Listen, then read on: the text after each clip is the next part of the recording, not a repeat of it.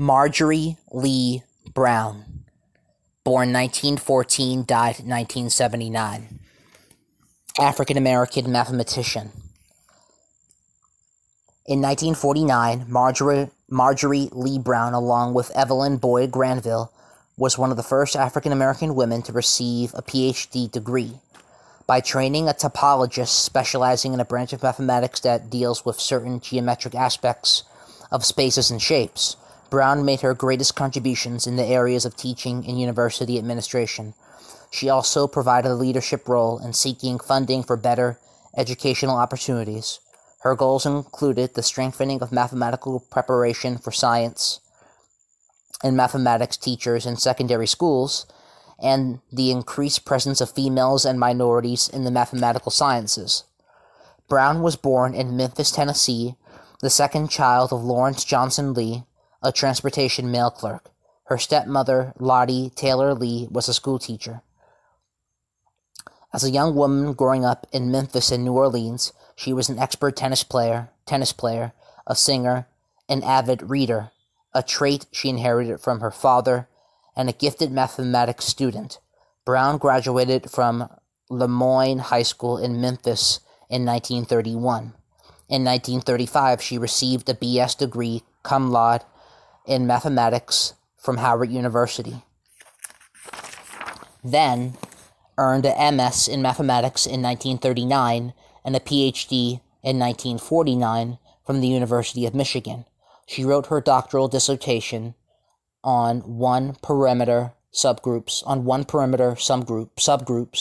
in certain topological and matrix groups, and her dissertation served as the basis for one of her major publications on the classical groups in 1955. Browne began her teaching career in 1935 at Gilbert Academy in New Orleans, Louisiana, where she taught physics and mathematics for a year. From 1942 to 1945, she served as an instructor at Wiley College in Marshall, Texas.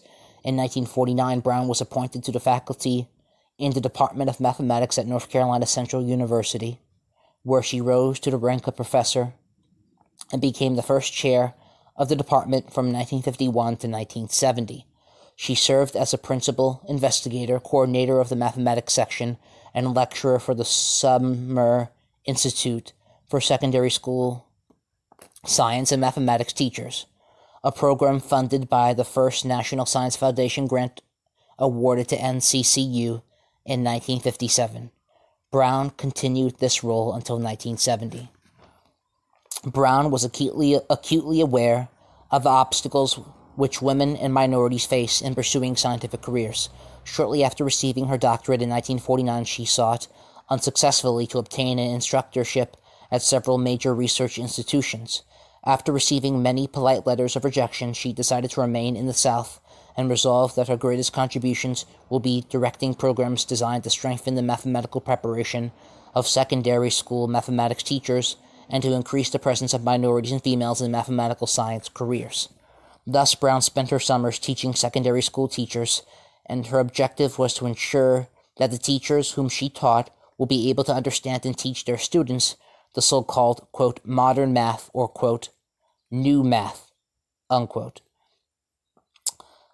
Browne's teaching standards were exacting, and her methods were thorough.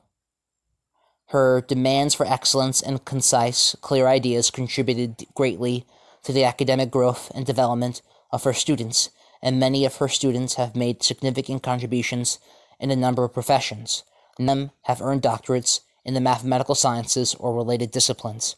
Browne was also a steady, outspoken critic of racism and the discriminatory practices prevalent among funding agencies relative to minorities and predominantly minority universities and colleges. She was an ardent advocate for the integration of the previously segregated meetings of the national mathematics organizations of which she was a member. For her work in mathematics education, Browne was awarded the first W. Rankin Memorial Award from the North Carolina Council of Teachers of Mathematics in 1974. During her acceptance speech, she described herself as, quote, a pre-Sputnik mathematician, unquote. She was referring to the purest nature of her advanced mathematical preparation and the practice of many American industries and businesses, prior to the launching of the first Russian satellite in 1957, to allow scientists and mathematicians to pursue research projects that had no immediate real-world or job-related applications. The launching of Sputnik had a tremendous impact on mathematics education in the United States. America was viewed as having fallen behind the Russians in space explorations, and as a result, there was a shift in emphasis from pure abstract mathematical and scientific research to investigations that were of an applied nature. Browne, however, remained a mathematical purist, and like many great mathematical philosophers of the 19th century, she viewed mathematics as an intellectual quest, free from the limitations of the physical universe. Browne was a member of the Women's Research Society, American Mathematical Society, Mathematical Association of America, and the International Congress of Mathematicians, as well as the author of several articles in professional and scholarly journals. In 1960, she received a $60,000 grant from IBM to establish one of the first electronic digital computer centers at a predominantly minority university. And in 1969, she received the first of 7 Shell Foundation scholarship grants awarded to mathematics students for outstanding academic achievements. The director of the first undergraduate research participation program at NCCU during 1964 and 1965, which was sponsored by the National Science Foundation. Browne was also one of the first African-American females to serve on the advisory panel to the National Science Foundation Undergraduate Scientific Equipment Program in 1966, 1967, and 1973. In addition, she served as a faculty consultant in mathematics for the Ford Foundation from 1968 to 1969 at their New York office. Browne was awarded numerous fellowships, including one from the Ford Foundation at Cambridge University in England from 1952 to 1953. Browne died of an apparent heart attack at her home in Durham, North Carolina, in 1979. At the time of her death, she was preparing a monograph on the development of the real number system from a postulational approach. Browne was a generous humanitarian who believed that no good student should go without an education simply because he or she lacked the financial resources to pay for it. Thus, it was not uncommon for her to assume the financial responsibilities for many able students whose families were unable to provide tuition, books, board, or transportation for them. To continue the philanthropic legacy which she began, 4 of her former students established a Marjorie Lee Browne Trust Fund at North Carolina Central University in 1979.